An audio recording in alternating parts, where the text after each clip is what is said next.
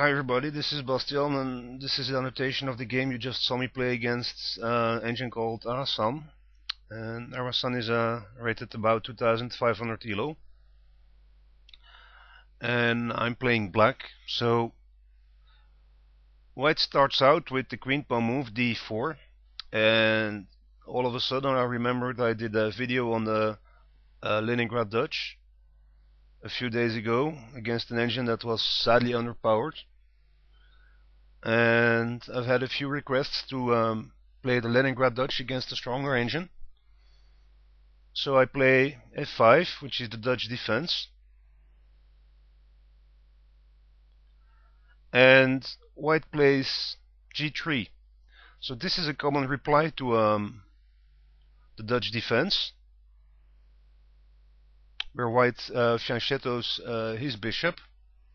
So I play knight to f6, bishop to g2, g6, getting ready to fianchetto as well, knight to f3, and bishop to g7. And once again, the Leningrad Dutch is when we see the Dutch defense and a fianchetto against the queen pawn move.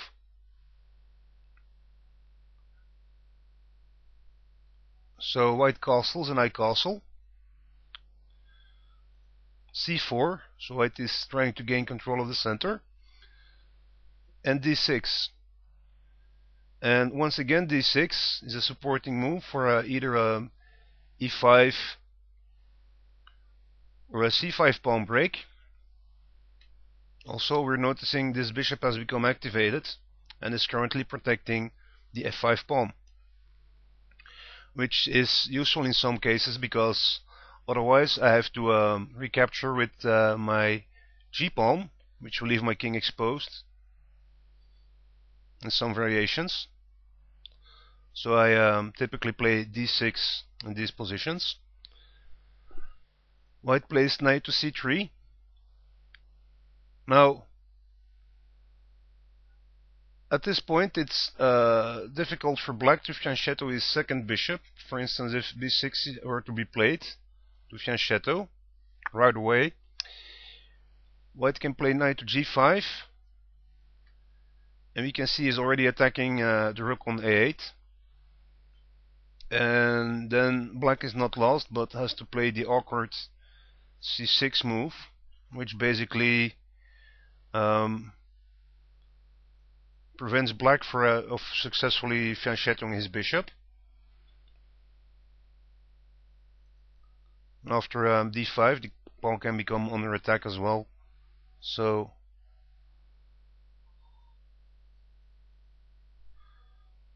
fianchettoing his second bishop is typically bad for black under these conditions.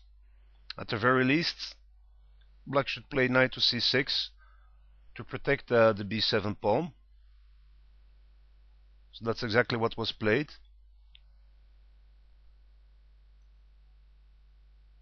White plays d5, immediately challenging the bishop. I played knight to a5. Now we're seeing the diagonal of white's bishop being blocked by the pawn. Queen to a4, attacking the knight, and c5.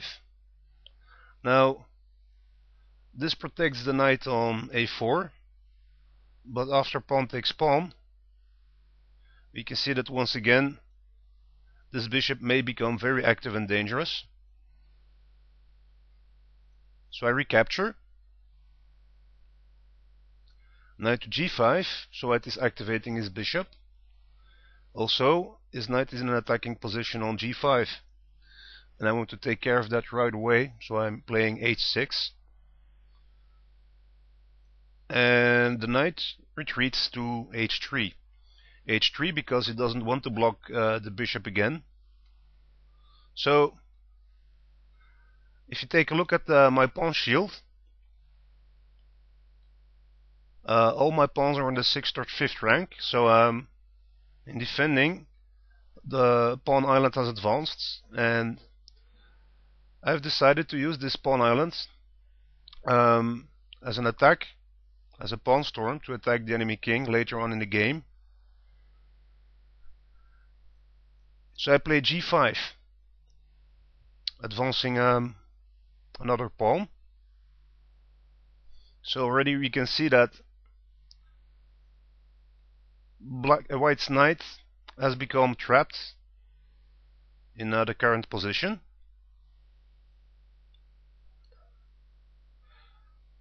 White plays bishop takes knight, and by doing this he's gaining a pawn because pawn recaptures. Now queen takes. Also white has gained tempo with an attack on my rook. Bishop to d7 regains that tempo, attacking the queen. So the queen moves to g2. Now the queen on g2 has taken over the role of the bishop and is controlling the diagonal. Also it's protecting the knight on h3 against, among other things, the attack of a bishop on d7.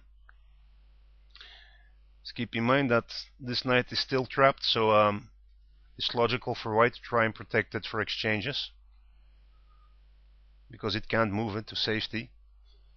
So I continue with the pawn storm, f4, trying to crack open the pawn shield, protecting white's king. Keep in mind that I'm still not allowing any escape squares for the knight on h3. So black recaptures my pawn, hoping that if pawn takes pawn, knight recaptures and the knight is safe. So we can understand why white recaptures the pawn.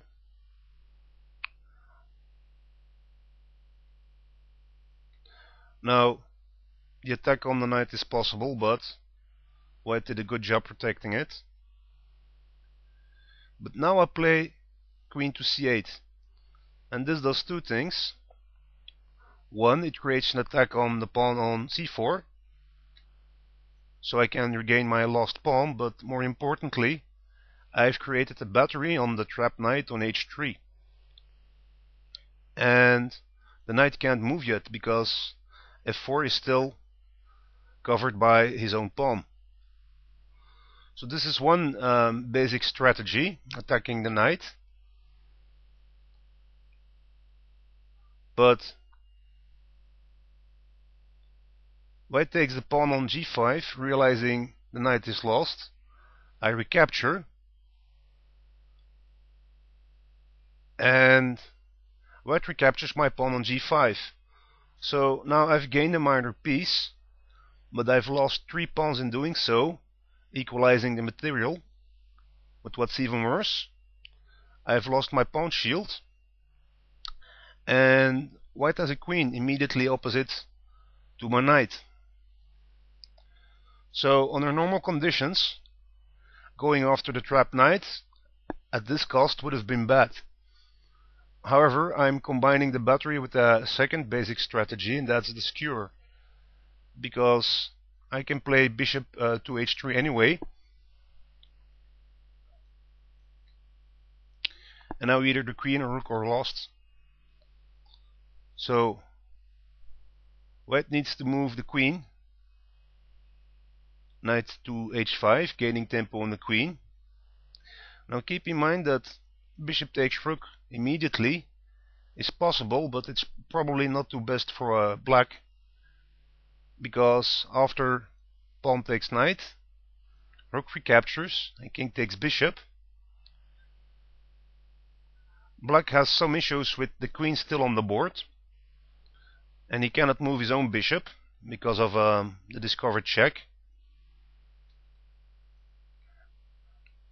Now with the king in the open, it's very likely that this position is a draw. So I need to get the queen off of the board. I'm going to try to do so before exchanging any more material. So knight to h5, gaining tempo on the queen. Queen to h4, attacking the knight. And only now bishop takes rook. Now there are two possibilities. If black tries queen to h5, recapturing on h5, I can play queen to h3, which will threaten mate, forcing white to recapture the queen, which in turn will allow black to activate his bishop and avoid any draws or attacks by the enemy queen. And under those conditions, black will have a good game. So taking on the knight is a mistake. The Asian doesn't do so and takes on the bishop, as he should. And now bishop takes knight, pawn recaptures, so I've created isolated doubled pawns, and queen to f5. Again, the knight cannot be recaptured because of the mate threat. White plays f3 to prevent any attacks on the pawn. Knight to f4. Now this brings the knight into an attacking position. The idea behind it is that if, say, a random move is played, say a3,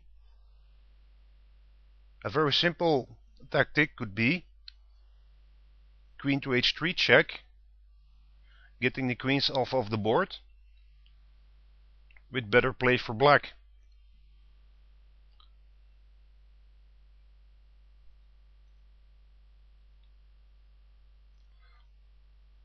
More complex would be if a3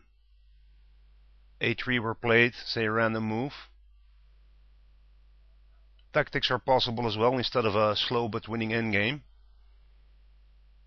Say knight takes pawn on e2, white recaptures, queen takes pawn check, king to d2, queen to g2 check, king to d3, queen to f1 check, king to c2.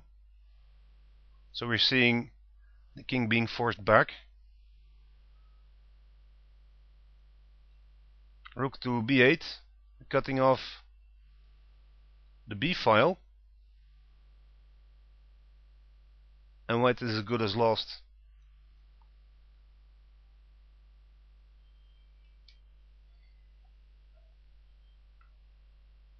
So that's also possible, but white exchanges the minor pieces immediately. Bishop takes knight, queen recaptures, again trying to exchange queens, and finally black takes on the queen, and I'm happy to see him do so. He could have offered a longer game after playing queen to h5, trying to look for a forced draw, which will allow queen to g6 or even push the pawn, after which black should play queen to f5, preventing both queen to g6 and the pawn advance. So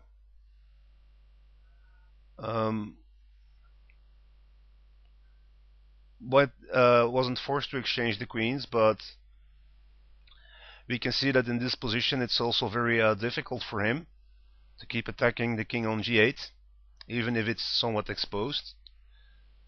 But white exchanges, rook recaptures. Finally, with the queens off of the board, I have a winning endgame. So the game continues with c5. I take the pawn, king to f2, rook to c4, attacking the pawn, rook to c1, protecting the pawn, a5. Now keep in mind that this rook cannot move for the next few moves, because otherwise you lose the pawn. e4, rook to b8. This of course threatens a fork between the king and the pawn. So rook to c2, a4, again advancing the pawn, and the point is to advance the pawn to a3, then get my rook to b2, attacking the rook, the king in some cases with a discovered check if the rook moves, and attacking the pawn. And if rook takes rook, pawn recaptures and I'm ready to promote.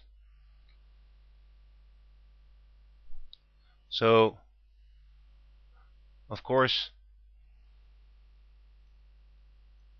if the pawn advances to a3, to block that idea, I can simply play rook to b3, forking both pawns, so there's no real defense to it.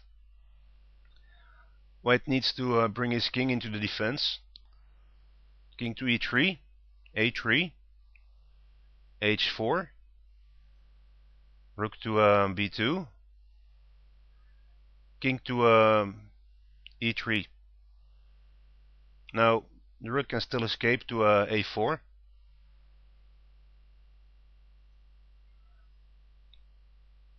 Rook takes, pawn recaptures, and the king arrives just in time to stop the promotion.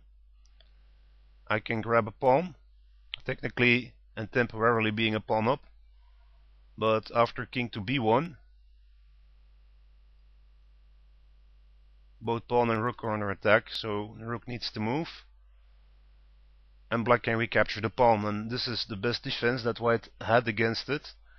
But I've managed to exchange one rook for white's rook, leaving me with the only active piece on the board, and two pawns were exchanged. So I can just attack all the other pawns.